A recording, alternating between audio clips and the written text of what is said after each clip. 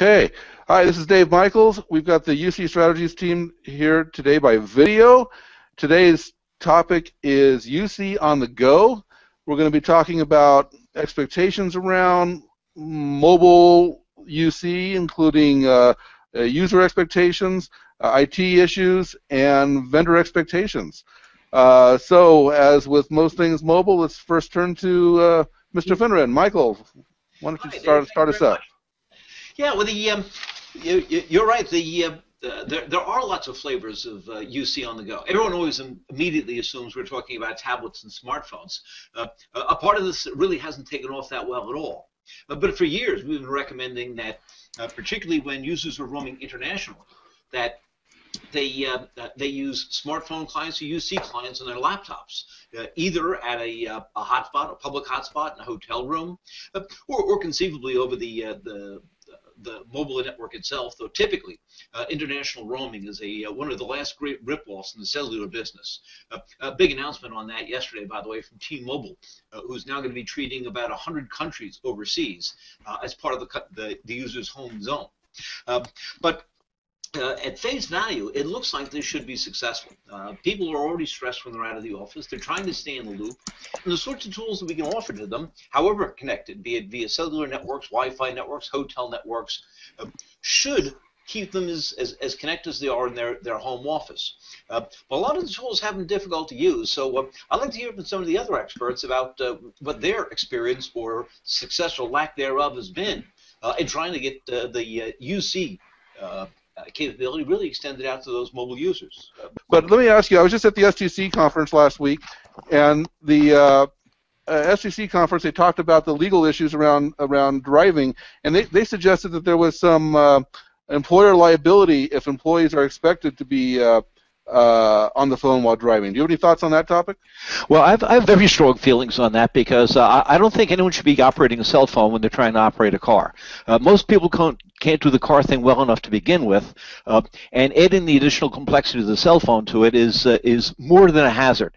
Invariably, when you pass that guy who's lomming along at 45 miles an hour in the left-hand zone in the big SUV, when you pass them, they're always talking on the cell phone. People just can't. It's the phrase that they've come up with is called inattention blindness. And indeed, there are liabilities. There have been cases settled for tens of millions of dollars. So if you're on work hours and driving a car and get into an accident, invariably the lawyers are going after the deepest pockets they can find, and that's going to be the employer. But just for common sense, certainly texting is insane. But you really cannot concentrate very well on two things. And the more complex the conversation, the more likely you'll be ignoring something. And they've done some great studies. For example, have somebody involved in the conversation and look how often they move their eyes. Essentially, they get tunnel vision. Sometimes they're lucky enough to get home without killing somebody, but you're just making driving more difficult than it has to be. Of course, I should say that I've suggested this policy to virtually every customer I've done policy work for in mobility, and not a single one has taken me up on it because the salesmen will all kill them. But not a good idea. So what does an employer do to minimize their exposure? I mean, if the sales folks are just going to be doing it anyway, how do you get by this liability issue without just looking the other way? You can't. Plain and simple. I mean, the best you can hope to do is ensure that they follow or your policy states you must do the whatever is required by the local laws, which generally means hands-free. But the reality is that that's a fig leaf. That makes absolutely no difference at all whether you're wearing a headset. And of course, in New York, you'll regularly see people they won't hold the cell phone here. Instead, they hold it here, or in front of them.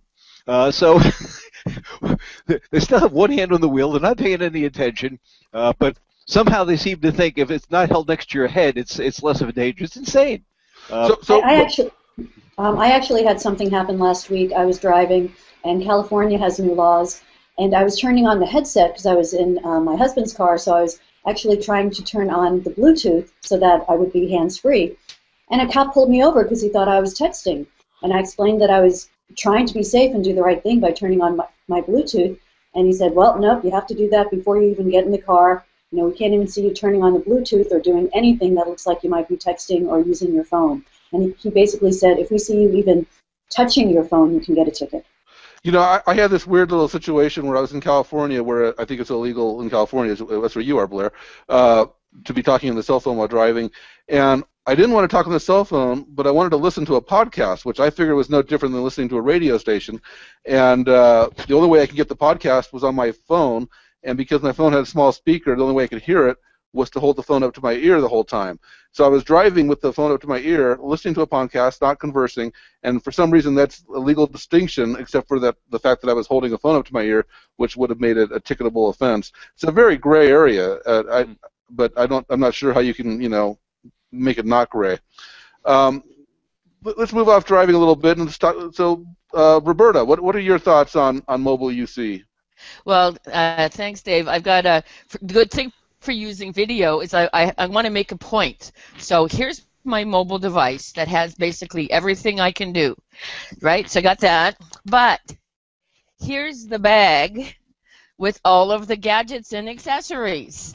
So this has got my Bluetooth, my wired, it's got all of, the adapters, it's got the power plugs, it's got the extension cords. So, it's very pedantic, but all my apps are on this little device, but everything to use it is on this one. So some of the gotchas are, if I went to a conference, like my first UCStrategies last year, I forgot to take I had the brand new Z10, I forgot to take that custom little adapter. So I couldn't charge it, so it's those little things. So yes, we had bandwidth. Yes, we had, lighting's another one that sometimes gets us, where you're in a bad place and you can't see your screen, or I don't have nails, but if I had big nails. So it's those funny little things that you don't always think about. But, when I was getting ready for this, I'm going, this is crazy because this weighs more than my phone. But, I keep it with me everywhere now, so... Now, do you have a separate pouch like that for all of your outfits that match, or is it just a coincidence today? No, it's just all of our clothes are branded, with the Canadian tax structure. I also wanted to add just a point from a traffic perspective. If you're conscientious and pull over in Toronto, we have some parts of the highway that are 26 lanes. So there's new tracking to go. People pulling over to take the call are causing accidents because they're trying to be safe. So that's another, and I'm sure in other parts that have highways, right? But yeah, so this part here, this gotchas for me for the UC apps on the go is the peripherals and accessories. One topic that's coming up more is about employee confidentiality and privacy. Putting aside the NSA PRISM story here for a moment. I saw Esna, for example. Esna has a new mobile client that has location awareness and can display, your employees' locations on Google Maps. And it's an interesting idea. And I know that, in fact, AVST has a similar. They don't do the Google Maps integration, but they have location awareness within their application called Atom.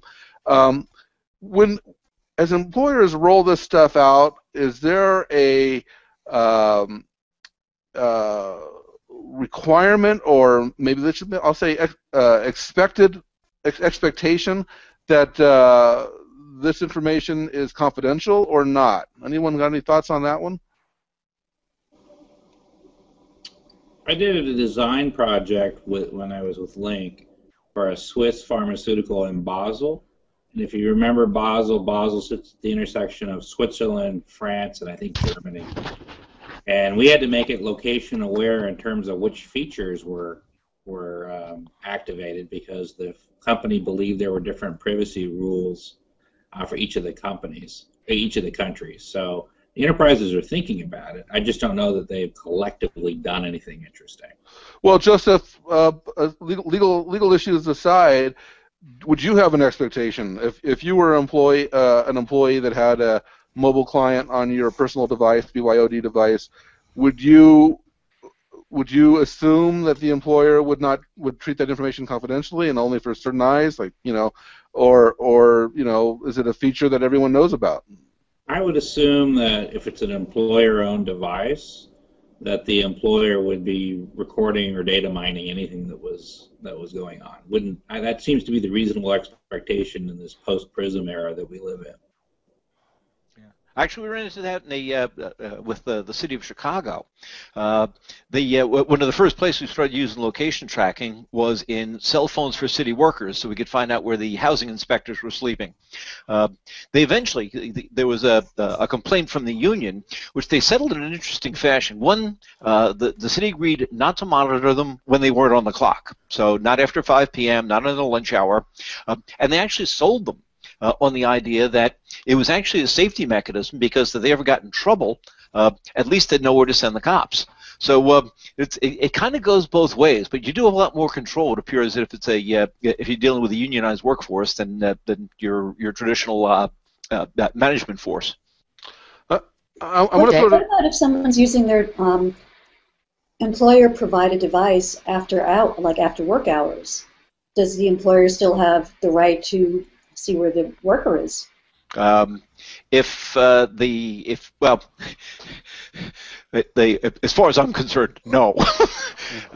However, those sorts of things will be spelled out in a union contract much more so than in a standard management employment agreement. So, it's funny when the economy is weaker and jobs are harder to come by. Employees seem to be all too willing to give up more and more of their personal freedoms just because they have a job. So I'm not the biggest supporter of organized labor, but there are some good things to be said for unions. I guess if I could Dave? throw in there, this Clark. Go ahead, Clark. Isn't this just kind of an extension of some of the stuff that companies already do with information from like call logs, right? I mean, inside sales people are measured on their calls out. I know companies like Accenture, they manage through instant messaging, right? They know if you're working, if you're at your computer, right? And your boss actually monitors that.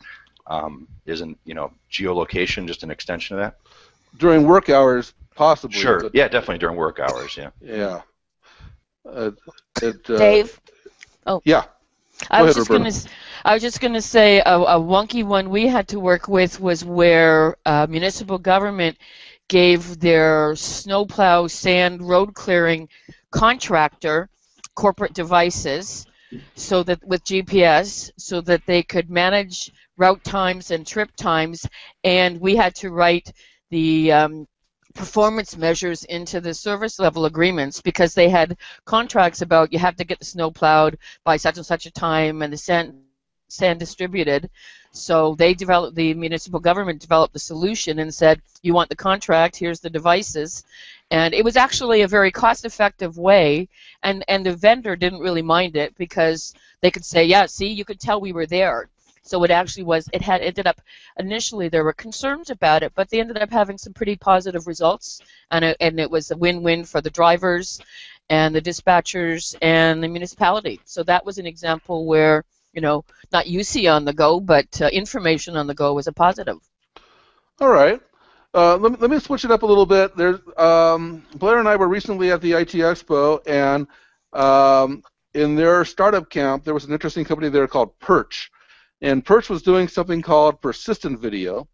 The idea of persistent video is that the video is just always up all the time, creating a two-way video channel, effectively as a permanent window. Now, earlier, I don't know, 5 years ago, I knew a couple that was fairly close. They were both home-based workers in different homes, and they would set up a persistent Skype session the entire day. And throughout that day, they would take their phone calls, they would do their work, they would have meetings, they would do all these things. And they created a similar environment as cubicle workers. You can slightly overhear things. You don't have, but at the same time, instead of being home alone, you could always shout over, "Oh, that was an interesting phone call," or "What are you doing now?" Or "Oh, that's a nice new jacket you got," whatever. Creating more of an illusion of at office environment, even though they're both in their individual remote locations. Do you think persistent video is something we're going to see a lot more of? And any thoughts on that particular topic? Well, certainly, my son and his friends have been using persistent video for years. It was like a video play date, and essentially they were using they usually used the Apple tools, FaceTime, They'd be talking on their phones to somebody else, playing video games, and just the window's open to one of their pals. Yeah, Dave, we wanted. Oh, go ahead. I was going to say, particularly here in Seattle, this is a GoPro culture here, where people fire up their GoPros and they walk around with them all day long. That element of unified communications is really interesting because I don't know how you digest that, unless all you have is one friend and you're just digesting their stream. Yeah, it's kind of on the edge there of unified communications because it's not real. It's passive, right? It's like I said, it's recreating that cube environment or recreating a window, a portal to a different dimension, a different world. I like the idea. I'm not sure I like it in on a desktop environment, but I could see it, as you're walking down, maybe in common areas or something like that, where you can see into a different sites area or something like that. But it's definitely, the reaction at IT Expo, by the way, is very positive. A lot of people really like that concept. So I will add to that. We have I'm at Seattle Pacific University. We're building a new dorm, and there is a real-time camera on the construction site that the construction vice president monitors in real time. And he actually has that open in a link window and uses that to share that out with other people on the job. So persistent video is going to work where there's a persistent value to having a visual record of something. I just haven't seen it programmatized into a product yet. Dave, yeah, well, that's what Perch is doing. Go ahead, Roberta. Yeah, I was going to say one of the ones we did recently that was a VoIP UC project, but we had to end up redesigning the LAN, corporate LAN, was for public transit. And what we wanted to do, and the union agreed, was to have the persistent video where the people are fixing the buses and the trains, because it used to be 2 mechanics, and then it went to 1. And so they could, if they disappeared too far down for too long in the pit, then the safety officer, which is part of security, could also say, hey, they've gone. They chose they would rather feel more comfortable with video than to have constant audio streaming. Because we were going to have it where you keep talking along, be constantly recorded, and if you hollered help, they didn't really like that, but they said okay for if they see the person fall down. So they were okay with being constantly videoed. They just didn't want constant audio. So that was a good thing for safety, but literally, as you can imagine doing it, if you've got 10 or 12 bays in a big, huge, and you're doing a lot of video, it's going to be interesting to work through the mechanics to what, to what the guys said about what it means to them, right? That's the unfinished piece. I think like anything, it's going to be based on the use cases, and for some companies it's going to make sense, and for others it isn't. And you really need to think about the use cases where it does make sense and where it's not creepy and overwhelming. Safety, transportation, things like that, it definitely makes sense. Yeah. For the typical desk worker, office worker, I don't really see the value yet. Healthcare would be cool too, though. Oh, absolutely. Well, and that's what I mean. There are going to be certain verticals, certain use cases where it's really going to be valuable and make sense. But I think we need to really think about where it does make sense and not just throw it out there because we have the tools and technology to do it. But where is it a company policy or a company culture, for that matter, like you're suggesting? Where is it a culture issue versus a personal issue? One of the examples I'm thinking about is response time. I think that with the era of mobile devices and instant messaging, that there's a much shorter expectation around response time. I can remember years ago, if you sent an email, toward the end of the day, you didn't get a response until mid-morning the next day, and that response time seems to have compressed, in general, but that's because people are always checking their devices and at dinner, restaurants, and responding. Now that's easy for me to understand, and all of us, we're all independent and we work all the time. But if you're an employee at a large company, do you think that expectation is there for them as well, or is that a company issue, or is that a personal issue? Do you think individual people are okay to set their boundaries around that? If I send an email to Joe, he's not going to respond until tomorrow because he never does. I'll take that one. We had some roles in that same municipality where they wanted to have it where the system would be based on job role. So if you were an on-call public safety officer, then the emails would go through. But if you were off shift, the messages wouldn't go through. So the CFO said, can you have it that we can define the rules of when things go after hours and not? So that was an interesting, so they were willing to do it, messaging and video and email and other things, but they were looking to have things automated by schedules so that people, and the senior exec said, we don't want our folks to overwork. We don't want them to feel the stress of thinking that if they're off shift, they don't have to worry about those. So that was, to Blair's point, an interesting view as well. So they were looking to the industry guys and gals to automate, making that easy. Maybe that's the next business for somebody. Well, maybe the next business too is maybe around training or etiquette training. I've been talking about that for years. I've written several articles and white papers about etiquette and do's and don'ts and best practices for using these technologies. One thing that came up a long time ago when IM first came into vogue is that a lot of companies, it became rude to call somebody without IMing them first to say, is it okay if I call you? And that's happening more and more. So those etiquette policies are just so important, and I don't remember the URL, but there's definitely a couple of articles that I've written on UCStrategies that talk about some best practices and etiquette guides that companies have written. Good. Anyone else on that? No, I'm from New York. We don't have any manners. I thought it was just you all this time.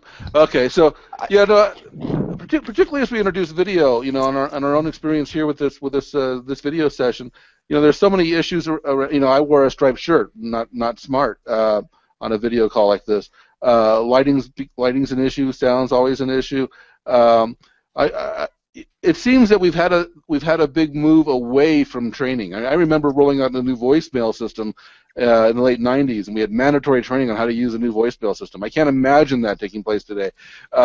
And so as companies have moved away from training and figure it out on your own, know it on your own, is that a recipe for disaster as we move more into this remote UC? I've written many posts like Blair. I've always held the contention that reply all should require a license before you get that button activated in your email button. And so, is there really how would an organization go about ensuring maximum productivity with these types of tools, besides just throwing it out there? I've been such an advocate of training, and again, I've written lots of articles about how training is just so important. And the thing that happens is that a lot of companies just roll out UC and collaboration and some of these technologies thinking it's intuitive and we don't really need to do training. But what happens is there are so many different features and capabilities, so people are going to use the obvious ones, but they're not going to use the ones that they haven't been trained on and the ones that they don't really know about. An example I give a lot is I was talking to a salesperson who sells UC, and I asked about, how do you like the mobile capabilities and being able to access UC on your mobile device? He said, oh, really? I can do that? And because he wasn't trained properly, he didn't know about all the different capabilities and things that he could do. So to not train, to me, is probably the biggest mistake companies can make when they're deploying UC. Of course, I go from the other school, which is the mobile school, which says if you need a manual to go with that thing, you screwed up the design. It should be self-explanatory. That's the expectation today. And if they're missing it, maybe that's one of the problems they're having moving UC. Okay. Yeah, I'd like to chime in there. I think one of the real end goals from an end-user experience standpoint be as much transparency as possible with not only UC but technology. Now, it's not necessarily achievable with every technology, but if you can accomplish that, then it kind of makes the training point mute if it's transparent. Well, our difficulty getting this video up would be more than a testimonial to that. Exactly. Yeah. When technology doesn't, UC isn't for example, when you're doing meetings like this. I remember when I was at Citrix and we introduced HD Faces into the online meeting tool. We'd spend the first 20 minutes of the meeting getting it to work, right? So it almost became counterproductive. Now we were in a situation where we had to eat our own dog food, so to speak, and get it to work, and that's part of the process. But for others. All right, I want to wrap it up. I'm going to give you all an opportunity to respond to this last question, and then we'll wrap it up with that. There was a recent Wall Street Journal article about how phone consultants are being hired by organizations to come in to teach their millennials how to use a telephone. The problem the story was talking about was that a lot of them don't reach for the phone very intuitively. They prefer to use IM and email and other forms of communication. And the need for the consultants is sometimes to close a deal you need to pick up the phone, and that was the nature of the story. And so it's interesting how things have turned so far to an extreme that what we considered intuitive and normal is now requiring a phone consultant to remedy. So with that, my question that I want to pose to you is: is the future of UC going to involve teaching people how to work and interact in person? Our office spaces, right now we're getting office spaces smaller, but they're still there. They have hoteling spaces. Our office space is going to go away, and are people going to be working in their natural environment, and you're used to being able to control volume levels and what you see on your computer, and if you can't attend things live, you just play it back later and things like that. And then when they get into a live situation, they're paralyzed. Is that going to be a problem, or is that just ridiculously science fiction? So let's just go down the line. I don't know if everyone has the same line as I do, but I got Blair on the left. So Blair, let's go down the line. What are your closing thoughts on that topic? I think that would be really scary if that's what it came to. I mean, as far as teaching people how to pick up the phone, yeah, I've got 2 millennials, and I'm always yelling at them to pick up the phone because I'm tired of them IMing me, 10 times back and forth. And I always say, after 5 or 6 IMs back and forth, pick up the damn phone. But they still know how to do it. I mean, they don't have to be taught how to do it. Saying that because we're working in different environments, people aren't going to know how to interact live and in person. I think that's stretching it a bit too far. So people are still going to communicate in a way that makes the most sense for them in the type of job they're doing, with the types of customers and people that they're interacting with. I don't think we're quite becoming robots yet, and we're going to know how to interact hopefully for a long time. Okay, so I'll put some words in your mouth. So your position is that the remote experience will continue to be more and more like the at-office experience and not necessarily eclipse it or redefine it. Okay? Right. Is that okay? All right. Clark? Where do I get that job to be that phone consultant? Yeah.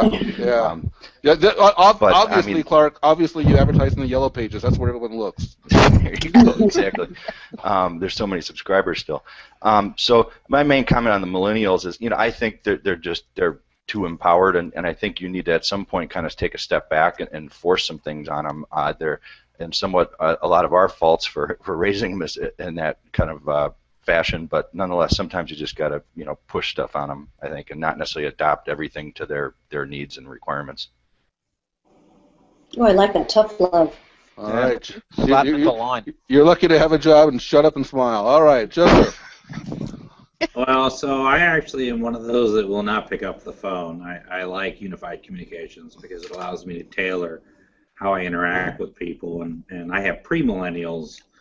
Actually, I guess they're millennials in the family, and they're very robust in the way they interact. So my biggest thing is, so when I'm at the office, I'm really not interacting face-to-face with people in my area. I'm running around the campus visiting different people in different places. So the concept of an office in place where I don't move is wrong anyway. You're on my iPad mini right now, and I do more work off the iPad mini in UC than I ever do at my desktop. So whether I'm at Top Hot Donuts or sitting at the airport, it really doesn't matter. So work is where it is, and I need technology that can support that. I think that's where we're headed. Well, it's not nice to be at a donut shop if you're doing a video call because everybody gets hungry. But tell it on a video call. All right. Well, good, Michael.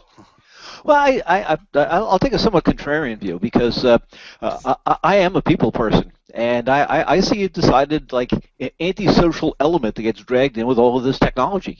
People should be comfortable to deal with other people, but of course it's going to be a matter of degree.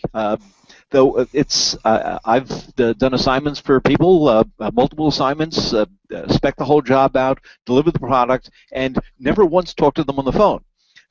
It's not my most comfortable way of working. I much rather see people in person, get to know them and whatnot. But it's that's me. But I will echo the point that yeah, maybe we should get the millennials more used to what it is to be adults than permanent IMers. Okay, Roberta? Well, in various parts across Canada, I don't know about the U.S., they've actually stopped teaching cursive writing, which is going to be scary because this whole generation doesn't know how to write. So my suggestion to the public schools and high schools, and even Joseph at university levels, is how about we teach courses, develop and teach courses on communications, protocols, and etiquette based on the type of device so that people know how to use it. And I'm so committed about this topic of how to use the right mechanisms and processes based on your devices that my first book's going to be about the virtual organization. But I think let's start down at the younger ages, and if they're not going to teach them how to write, let's teach them how to communicate and do it right. I'll sign you up as a guest lecturer, Roberta. No problem. Well, I can outline my book there, but yeah, no, it's important. We have to. There's different rules based on different types, and let's learn how to use them. Well, I think that the change is more inevitable than I think most of you would think. I find it already difficult. I do a lot of briefings, and you know, the typical briefing format now is some sort of SlideShare technology, and you know, sometimes when I get emailed a deck of slides, I find it difficult to figure out what page we're on. Sometimes even worse, I've been in situations where I had to take notes via pen and paper, and those are never as organized and neat and tidy and useful as my digital notes. I think that we're going to see a big move away, you know, a big move away from what we would consider normal, what we grew up with normal, and I think it's going to be very awkward even for us in the next 10 years to return to a office environment. There was talking to some folks, and granted this was at a video company, where they used to all go to they had a meeting room, they would have their meetings in the conference room, and the video company had desktop video on everyone's desktop, and so they started having desktop video conferences, even though they were all in the same hallway, and they found that better. They found that easier because they can, again, control what they can see, control the volume levels, they can take their notes on the computer, and I think that you know, and then of course they started adding people that were remote, and going back to the conference room setting is awkward. You can't hear things, and you can't see each other's screens, and it's awkward, and it gets to the point where it's like, well, this is ridiculous. Let's just go back to our desk so we get some work done. I think we're going to see this permanent shift. I think we're in the midst of a very significant, profound, permanent shift. But that's my take. And because I was a host, I got to have the last word. So you're all wrong. All right. Well, that I will thank all of you experts for our video conversation on this, and I look forward to our next meeting of the minds.